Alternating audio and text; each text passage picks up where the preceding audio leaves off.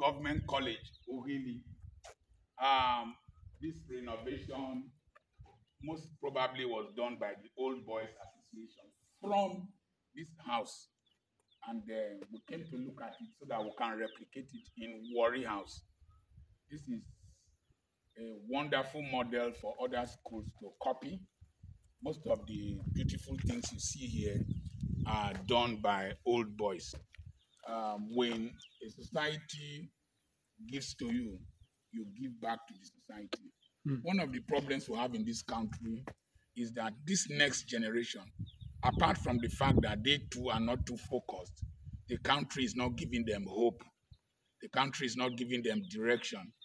I was cultured in this place. I was educated in this place and groomed in this place. Whatever I learned in university was built on this foundation. Whatever I am today was built on this foundation. This place gave me hope, gave me drive, gave me a reason to excel.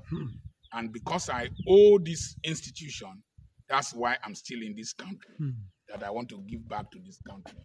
And it behoves us as the leaders of today to make sure we leave an imprint in the hearts of the next generation, that the labors of our heroes past shall not be in vain. I'm your friend, Dr. Charles Apoki. I'm reaching you from the best school in the world, Government College, Ogili. God bless you. Hallelujah.